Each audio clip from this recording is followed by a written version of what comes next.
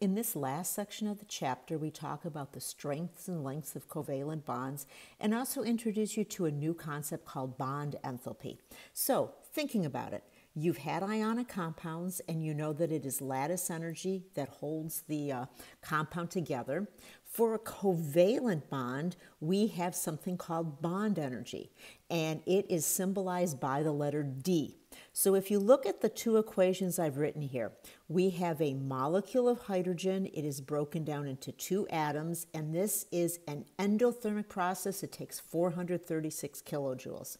If I look at a molecule of chlorine, to break it into two chlorine atoms, it only takes 242 kilojoules of energy. So the really important feature on this first slide is the hydrogen bond is stronger than the chlorine bond. And we also say the hydrogen is more stable and it's less reactive than a chlorine molecule. Very, very important. Okay, here's a list of all the average bond enthalpies that you will be using to solve problems in this section. Numbers are always provided. So let's say we have water where we have two different OH bonds. It's going to take 926 kilojoules to break that down into two atoms of hydrogen and one of oxygen. We will say the average bond energy is 463 kilojoules, dividing it by 2. But if the bonds were broken one at a time, we wouldn't see that average number.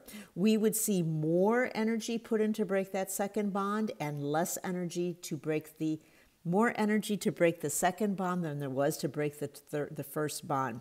But again, we're not an in-depth course. We're going to be using average values, and that is the table on the previous slide that you will consult.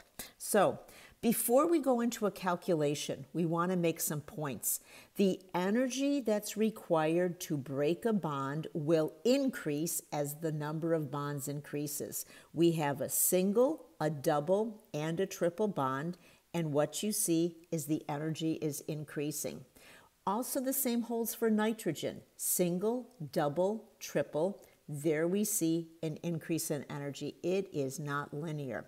The point we also want to make is about the bond length.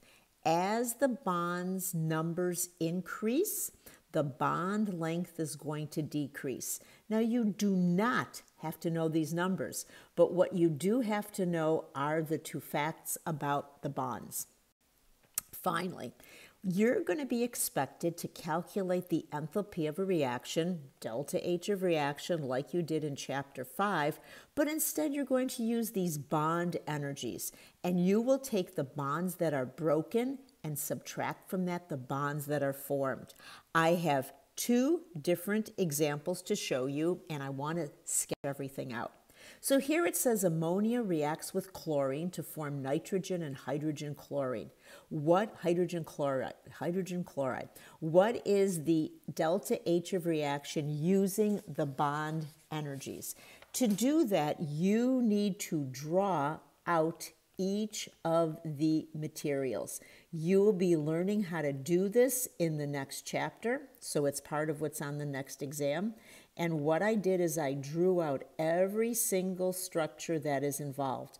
I have two nitrogens that are giving me 6 NH bonds, and I have 3 chlorines, which are giving me 3 CCl bonds. These are for our reactants, and these are the bonds that are going to be broken. What I'm going to be making is nitrogen as a triple bond, and I'm going to be forming 6 HCl molecules. See that stoichiometry? It comes back to haunt you no matter what chapter we are in. So when I look at this, I have 1 N triple bond, and I have 6 HCl bonds. So what I'm going to suggest when you're taking your exam is be careful, okay? The delta H for this reaction will be the bonds that are being broken, and that's going to be 6D times the NH, and you'll add to that 3D for the ClCl. Those are from our reactants. What we also have is our products. We have 1D for an NN triple bond, and we have 6D for an HCl bond. And those are our products. It is different than Hess's law because we take reactants, bonds broken, minus products, which are bonds formed. So you will have to look up the numbers as you work problems. On an exam, they will be specified for you because we're going to see if you can do this process. I really recommend that you write every single number down. It's very easy to make an error, and it's an easy problem. It's just like math. So 2346 plus 726 minus the 941 plus 2586. I come up with running out of room, 3072 minus a 3527, and my answer is a negative 455 kilojoules. So it is a delta H of reaction, negative 455 kilojoules. It is an exothermic process. And again, we're trying to give insight and show you how things tie together. Well, the same thing can be done using heats of formation, all right? That's from chapter 5. You're going to be taking a final exam, and on that final exam, you're expected to know all the things that happened in our course. So I want to make sure I reinforce that as we are in this chapter. You would be given the delta H zeros of formation, minus 46.19. If you're doing homework, you'll see it's a 0 in a table. Again, these are elements in their standard state, minus 92.3. So since this is using heats of formation, we're doing Hess's law. And I'm going to say 1 times 0 plus 6 times a minus 92.3. These are my products. I'm going to subtract from that 2 times minus 46.19 plus 3 times 0. Again, I'm going to write all my numbers out. Minus 553.8 plus, because it's a negative, it'll be a plus 92.38. And that's going to give me a minus 461 kilojoules. This is using delta H0 formation. When we use the D's, we got a delta H0 reaction of minus 455. Now again, these numbers never turn out to be exactly the same. But let's just say they're in the same ballpark. As you go deeper in science, things are going to be modified. What we're showing is that you can calculate a heat of reaction using a bond energy, or you can use it using the delta H of formation. I really want to show you this problem because often the ones they put on the exam are a little more challenging. And if you see this, I just want you to say, I know how to do it, okay? By the time we're in chapter 9, you will be able to take that formula and draw a structure for ethylene. We only have one bromine molecule, and it's going to form an ethane. It's going to form a dibromoethane. So nomenclature of organics is not part of this course, but finding this bond enthalpy, reaction enthalpies definitely is. So why am I doing this with you? Well, what we're going to do is we're going to count those bonds just like we did last time. We have 4 CHs, we have 1 CC, we have 1 BR-BR. What are we forming? Well, we're forming 4 CHs, 2 CBRs, and 1 CC. It's really easy to forget these. I don't mean to make light of it, but it can happen.